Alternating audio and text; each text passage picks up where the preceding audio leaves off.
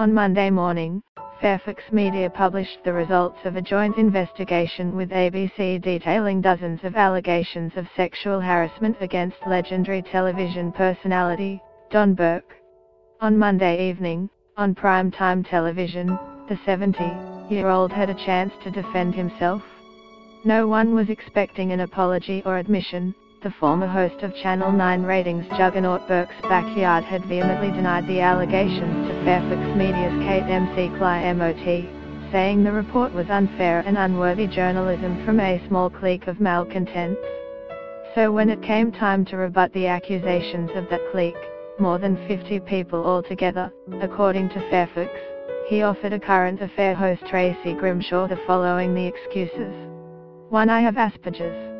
I haven't been medically diagnosed, but I have worked it out, that's what I have got. And what it is, and it's a terrible failing. I can look at a lens, but I have real difficult looking anyone in the eye. That's a typical thing, he said. I miss all their body language and often the subtle signs that people give to you, like back off, that's enough. I don't see that I suffer from a terrible problem with that, of not seeing. No one can understand how you can't see it, but you don't.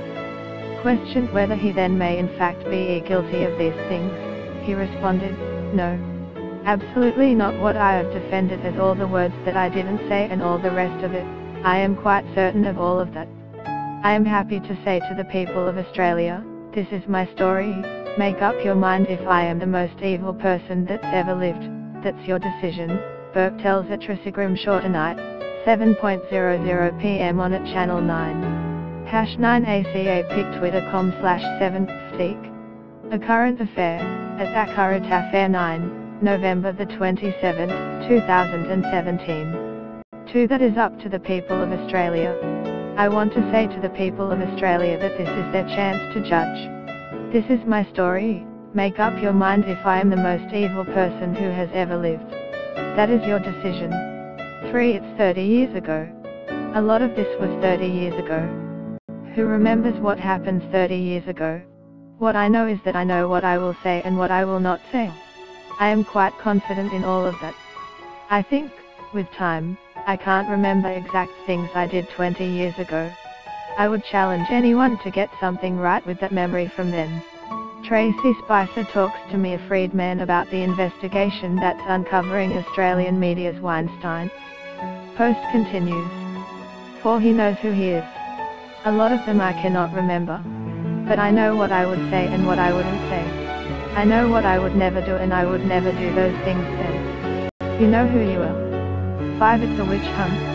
I might have terrified a few people, or whatever, and that I shouldn't have done it, but these sort of things, they're no relation to who I am and what I am about. There are plenty of people who were there at the time and are furious, because these things didn't happen. 6. He has ethics. I have ethics. 7. Women have a victim mentality. I think this whole Harvey Weinstein thing reinforces the victim mentality of women.